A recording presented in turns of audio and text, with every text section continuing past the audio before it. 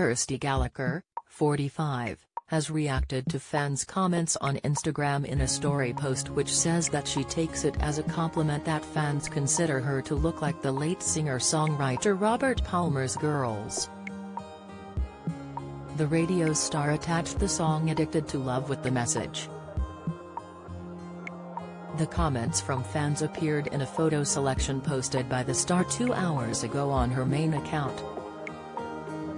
The post was a series of photos following Kirsty's interview with England rugby player Maro Itoje. The message was sent out to her 356,000 followers. She said, "A pleasure to talk to @Maro Itoje last night on the eve of the Six Nations squad announcement. What a delightful young man, who kindly appeared on my podcast recently, Stripped Back Sport. Thank you for a gorgeous evening at Ned's Club London and to all those who attended the event. Thanks also to my gorgeous Sarah Hexley one who decided to go for a Robert Palmer look this time. I loved it."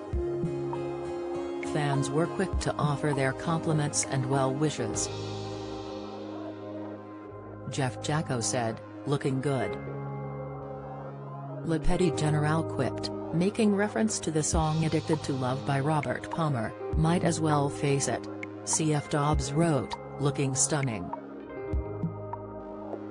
She then went on to the story feature to post an additional message to fans using the same photo.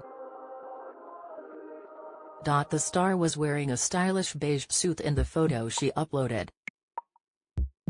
Alongside it, she wrote, "I take the comparison to a Robert Palmer girl as a compliment."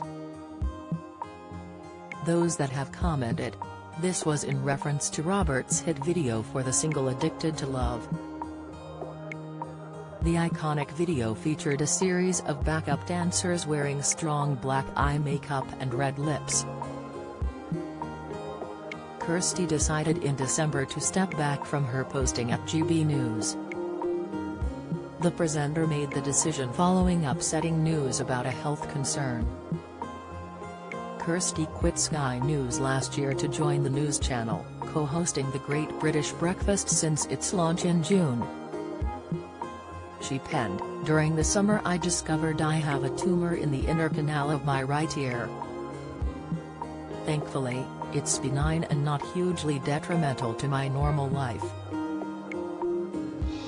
However, the tumor has caused severe tinnitus which makes it very difficult to sleep.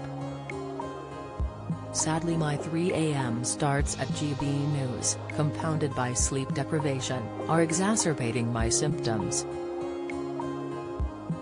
I have taken the difficult decision to take a step back from my role on the Great British Breakfast while I focus on my health.